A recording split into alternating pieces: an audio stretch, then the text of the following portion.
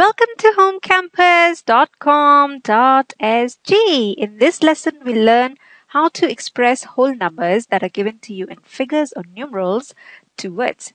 Okay. Now, why would you want to convert numbers to words? Well, the reason why you would want to convert numbers to words is because when written in words, numbers make more sense. So if you have, say, for example, 2, 6, 3 marbles. Okay, say you have these many number of marbles, and if someone asks you how many marbles you've got, you're not going to say I've got 263 marbles, right? You're more likely going to say I've got 263 marbles, right? So in your head, what you did was you did some calculation and you figured out that this 263, this number 263 in words is actually equal to 263.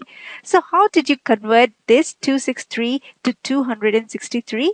Well, actually what you did was you started with 3, and you know that 3 was in the ones place, so this was equal to 3, right? 3 times 1, so this is 3. Then you took 6 and you said, okay, 6 is at the tens place, so its value must be equal to 6 times 10, which is 60.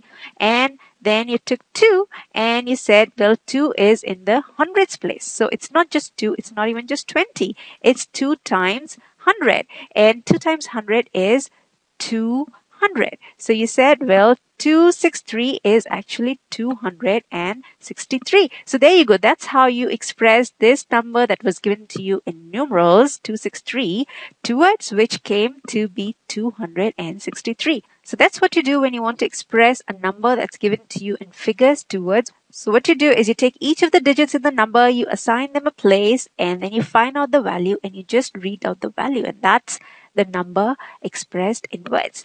So what you do with a small number is exactly what you do with a big number as well. So if you have a big number, okay, let me take a big number. Let's say that we have got a number like 1, 2, 3, 4, 5, 6, 7, 8, 9. Okay, I've got a 9-digit number here, 1, 2, 3, 4, 5, 6, 7, 8, 9, and I want to express this in words. So how do I go about doing that?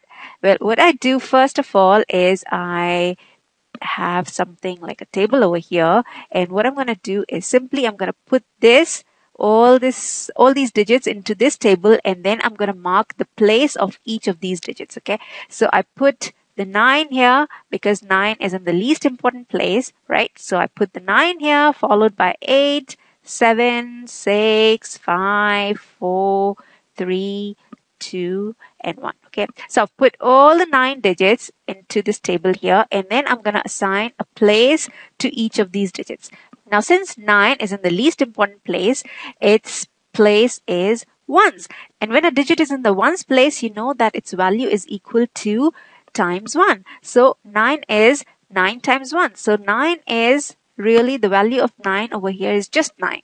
But 8 on the other hand is in the tens place. Okay, so 8 is not just 8, its value is 80. So this is actually times 10 because this is in the tens place. So its value is 8 times 10, which is equal to 80.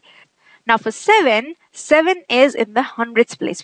Now we learned that in smaller classes, the places go like ones, tens, hundreds, and so on, right? 7 is in the hundreds place, so its value is 7 times 100. So 7 times 100 is simply 700.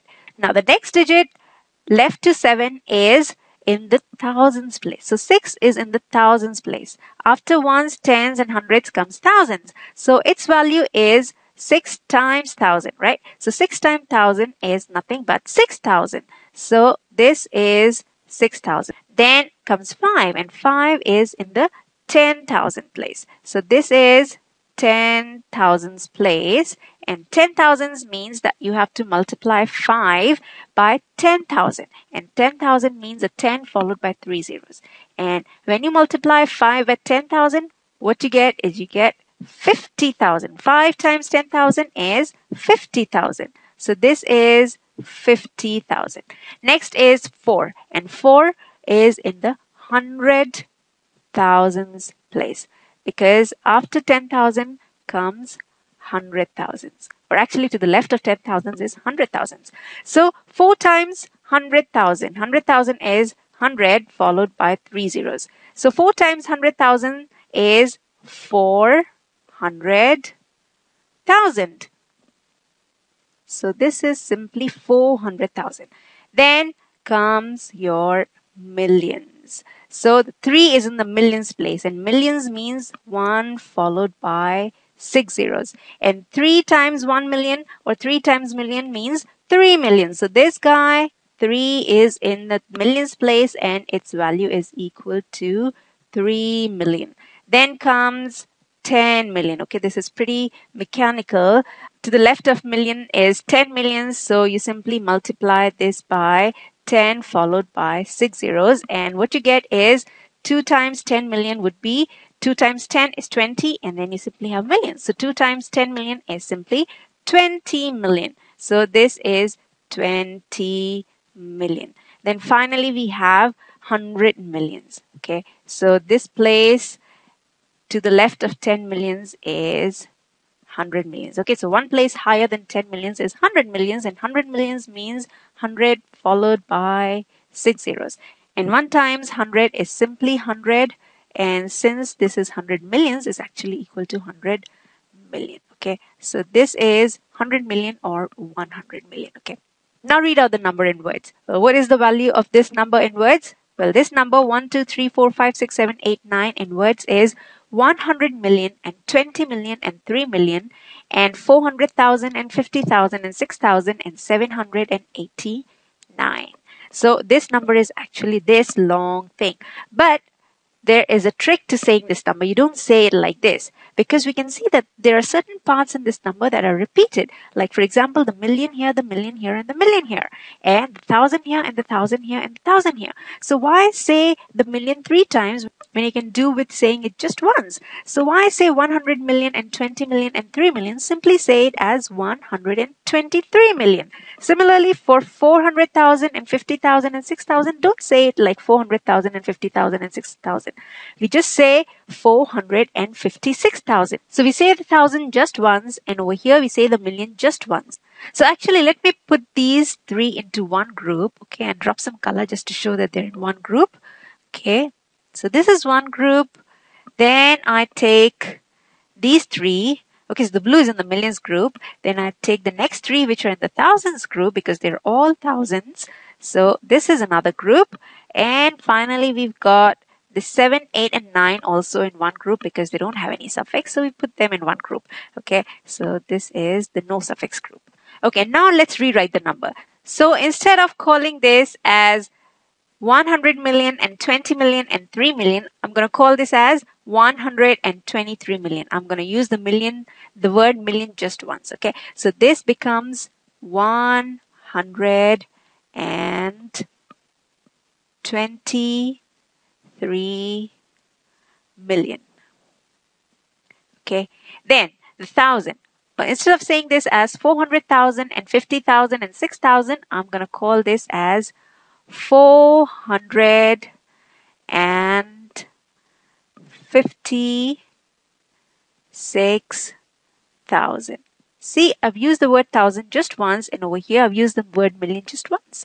And this one, the pink group, is simply 789. So this is simply 789. So the number 1, 2, 3, 4, 5, 6, 7, 8, 9 is 123,456,789. All you did was from right to left, you divided or split up this number into groups of 3 digits. Okay. And then you know that the first group has got no suffix, the second group has got the suffix thousand, the third group has got the suffix million. Then inside each of the group, you read the number as 123, and then you just add the suffix million. For this one, you say 456 and then 1,000, and this one 789. So it's 123,456,789. That's your number in words.